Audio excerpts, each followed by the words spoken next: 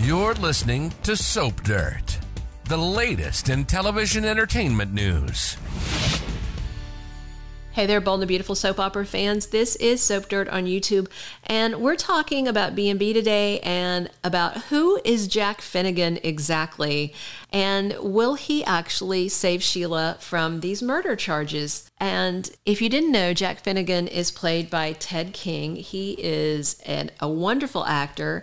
If you also watch General Hospital, he used to play twins Louis and Lorenzo Alcazar way back in the day, and he was really good as those mobsters.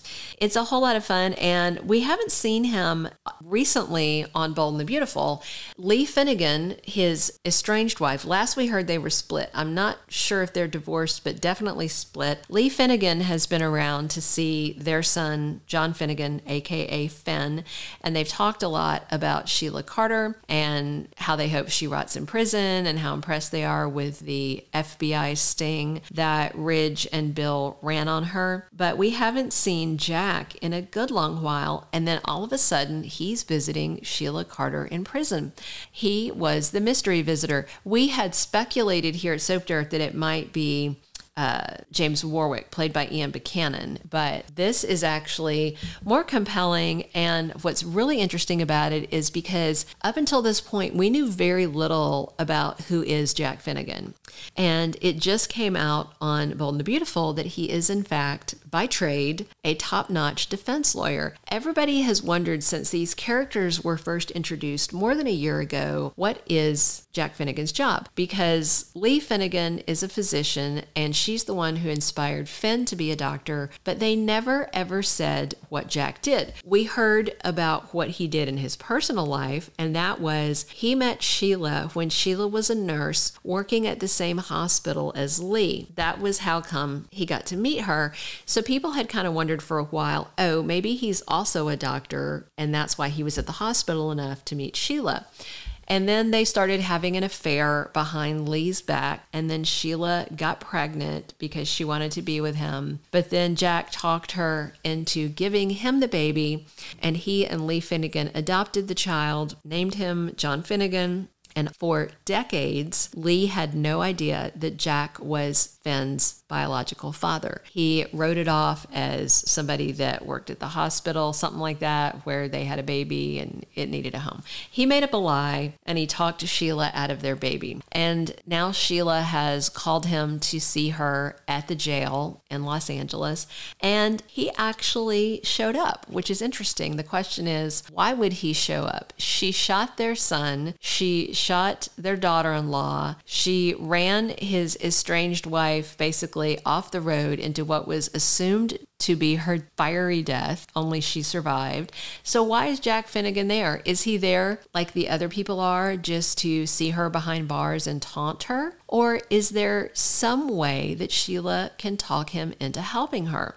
We have to wonder, because a long time ago, he had fallen for Sheila's charms, and she does seem to have her way with men. She made Deacon fall for her. Back in the day, she had Eric wrapped around her finger, Eric Forrester. She also has had James Warwick wrapped around her finger. Sheila is not without her charms, and she is able to manipulate people, both men and women, into doing what she wants. So we're wondering if Jack Finnegan could be talked into defending her. And if he does, could she get off on these charges? Because it wasn't an undercover cop, it was a lover. And we have to wonder if those recordings could be tossed out, because, you know, some states have strange privacy laws where both people have to consent to being videoed unless they were under a warrant. You know, it might not be just as simple as Bill said, oh, it's okay to have cameras in my house.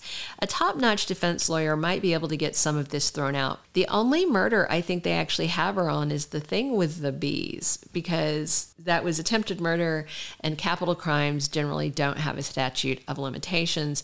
But it seems kind of shaky, despite her confession confession, it seems like they need some more evidence and they don't have it. And if there's any way that her lawyer can get the confession thrown out, then Sheila might actually come out of this. We know that she's desperate to get out of prison, but it might be hard for her to escape because her friend Mike Guthrie is also a prisoner now. So he's no longer a guard. He's not in any shape to help her out. But Jack is, and it might be interesting if he got her off. But the question is, why would he do it? Why would he do it? Lee Finnegan would be furious at him. His son, John Finnegan, would be furious at him. The Forresters and the Logans would be furious. That part he probably doesn't care about because he doesn't interact with them that much. But his estranged wife, ex-wife, whatever you want to call her, and his son's reactions are the real problem.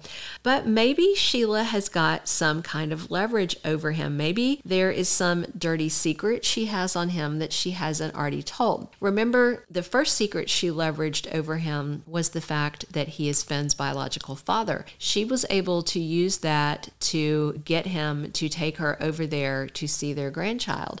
So he has been blackmailed by her before, and just because that one secret about him being the bio dad is out does not mean that there's not something that she has to hold over his head.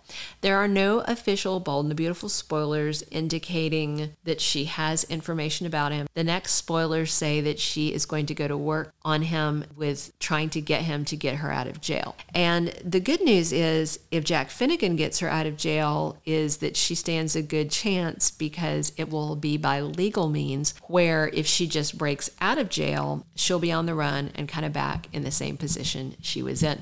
So we're wondering if we're going to find out this week some other dirty information that Sheila has on Jack that she can use to leverage him to take her case. Of course, if he takes her case, all hell is going to break loose. But we also feel pretty confident here in May Sweeps that Bold and the Beautiful isn't simply going to write Sheila off and have Sheila go off to prison. She's too good of a villain for them to say goodbye to. The actress signed a multi-year contract. Kimberlin Brown signed either a 2 or a 3-year deal, and she said every 6 months they have the right to come back and renegotiate or cancel it. But it sounds like she has a long-term deal. Plus, she's a great villain. It makes everyone uncomfortable to have her around in LA, and she represents an ongoing threat. There are also some CBS soap fans that hope once she ends her reign of terror on Bold and the Beautiful that she might come back to Genoa City, and they might move her character back to Young and the Restless for more trouble. That could be a whole bunch of fun, but we're definitely going to see traction on all this in May Sweeps. Don't miss a moment. If you haven't already, click that subscribe button below so you don't miss any of our Young and the Restless and other CBS soap updates for casting, spoilers, and everything you need to know about your favorite soap. Keep an eye on Young and the Restless in May Sweeps and Bold and the Beautiful also, as we have huge tractions on major storylines,